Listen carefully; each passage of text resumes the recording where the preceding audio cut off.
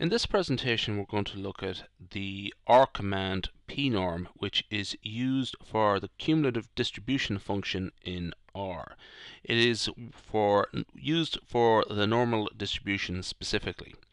Now what we're going to do is first off consider the two key parameters that define the normal distribution. They are the mean, mu, which is that Greek symbol there, but in R it's specified simply as mean.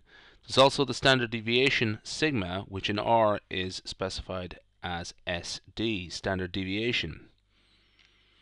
So suppose the mean and standard deviation for the heights of Irish students are as follows. Suppose the mean is 172 centimeters and suppose the standard deviation is 10 centimeters. So here is what we're asked. Compute the probability of an Irish student being no taller than 180 centimeters. That is to say, less than or equal to 180 centimeters. This is actually known as the cumulative distribution function here. X means the height.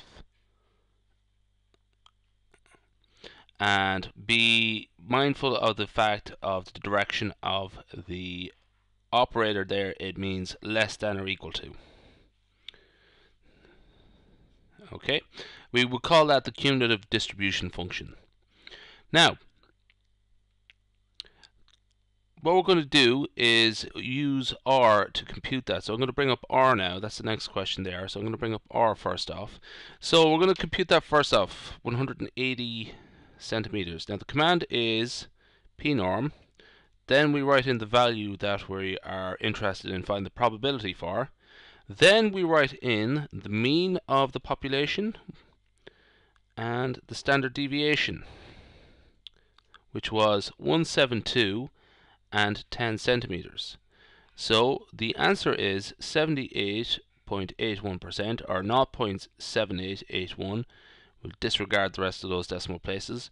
So that is the answer that we're interested first off, 78.81%. Bring that down now. So go back here a second. And the answer, write down the answer, confirm the answer, 78.81%. Now, next question. Compute the probability of an Irish student being taller than 185 centimeters. So that is the complement of being less than or equal to 185 centimeters. Actually, the equality component of the operator is not really that important.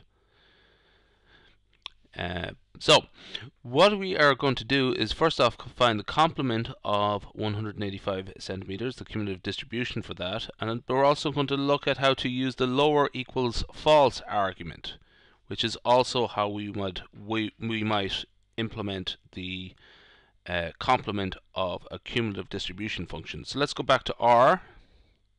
Well, the first approach we're going to take is 1 minus pnorm 185, mean is 172, and standard deviation equals 10. So the answer is about 9.68%. Okay, but we're also going to use the lower equals false approach. So that is 185, mean of 172, and standard deviation equals 10. And lower equals false.